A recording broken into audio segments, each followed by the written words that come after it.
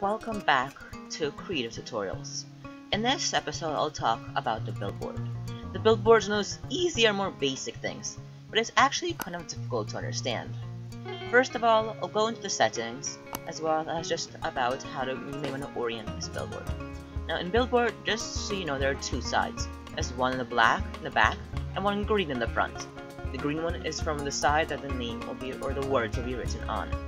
When placing this billboard, you may want to be able to rotate it depending on how you want to place it. If you want to place it sideways or just partially sideways, like this.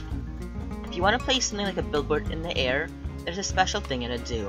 You have to go into options and change the drops from on to off. That way, you'll be able to keep placing them in the air. Now, with billboards, there are a bunch of different settings that you can select from. Starting off is the text, or you can write whatever you want, and that will appear on the billboard. Now the text size means how big or small the text will be, meaning extra large is this big, while small is this tiny.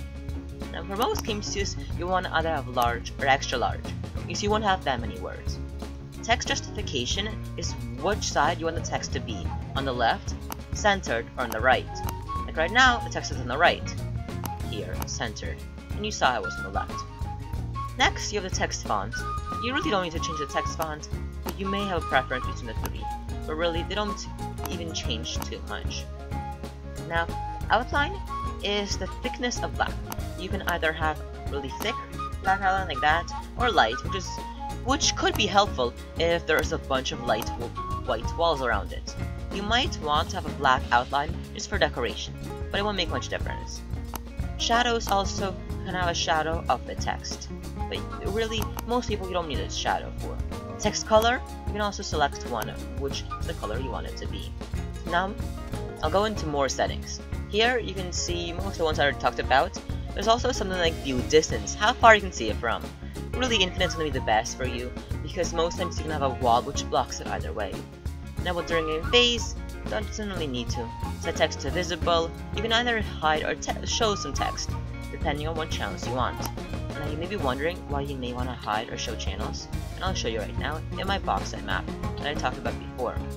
Here, I want to be able to select which items I get. So on my teleporters that I talked about last time, I can make it so when I enter them, it transmits on a signal. It doesn't matter which one, but I transmit on that signal, and then I can set the text to be hidden when it receives from that signal. That means I can deactivate that teleporter, and that way no one will ever be able to walk through that beacon or teleport through it or get any of the items from that teleporter.